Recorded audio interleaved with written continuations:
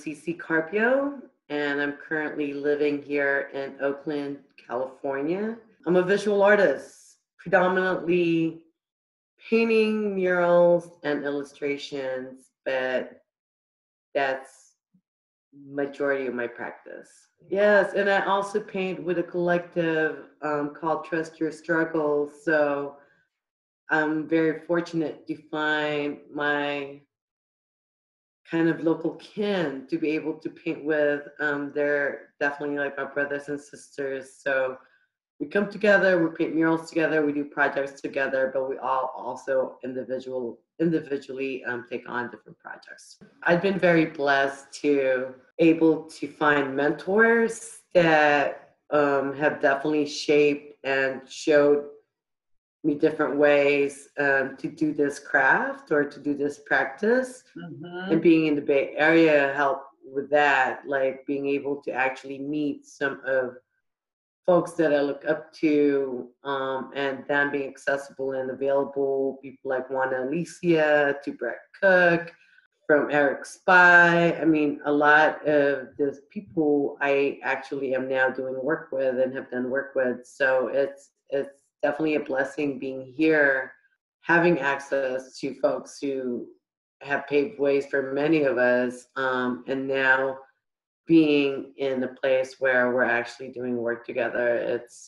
It's an amazing community that we were able to build.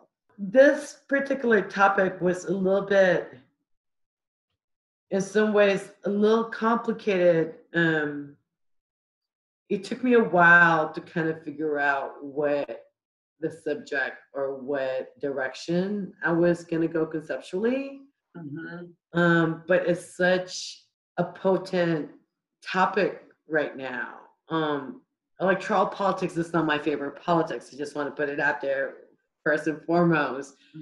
But in our current state of the world, with this health crisis, with this COVID crisis, and pandemics and racist pandemics that's happening, and now that's impacting kind of the whole economy of the nation.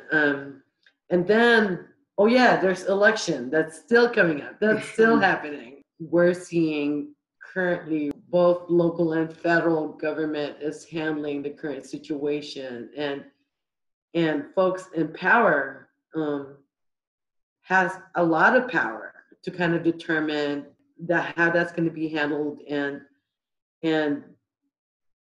the only sometimes tools that we have is to actually vote for those people and hope that it counts. But then also not too long ago, we had all this amazing transformation that happened in the federal level with amazing congresswomen being elected.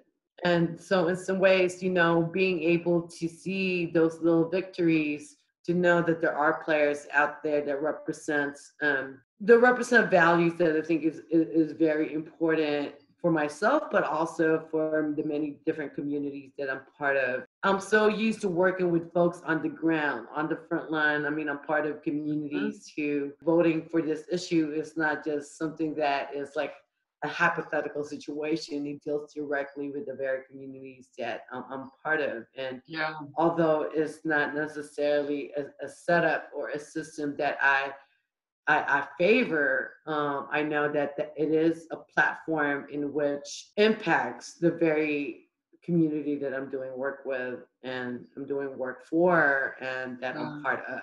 The history of, how women, this is kind of one of the rights that we had to fight for super hard in order to be able to be in where we're at. And even where we're at, it's still very much unequal. It's still very much unbalanced.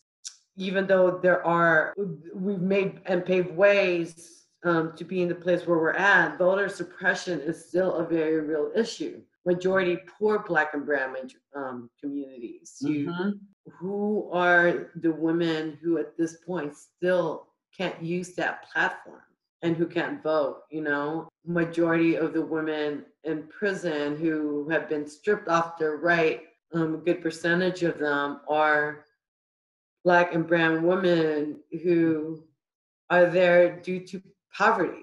You know, the issues of immigrant folks, and undocumented folks, like, who have been traumatized. I know there's a lot to celebrate in terms of where we're at now and who have access to voting. And sometimes it's easy to forget Yeah. those populations and those communities and those groups. This is not even part of their right, even though they are here contributing humongously. So I wanted to this poster I'm creating kind of I'm hoping to capture a little bit of that. What does the 19th Amendment mean to you? That we still have a lot of work to do. We've gone far ways, but there's still so much work to do. I mean, our history, even in this nation, colonialism and patriarchy, that's still very present now. Is seeing actually how systems are working and how our systems are being directed. And that needs to change. We deserve more. We deserve something better. Celebrate each other's differences, but know that we all have so much more similarities. As much work as there is, there's definitely a lot of work on the ground that I've been seeing that it's like giving me hope that it's not impossible. Yeah. And that world is possible, and I've seen it. I've seen snippets of it in different places, and I think essentially that's why I do the work I do, because this is the skills I have to be able to share those messages and stories in a platform where folks you might not have understood or might not have heard of are at the very least gonna at least see and acknowledge it, and hopefully do their research and hopefully work to be involved and to take action, so that together, you know, the more of us that are there envisioning a better world for everyone to live at, you know, the closer we will get to that place.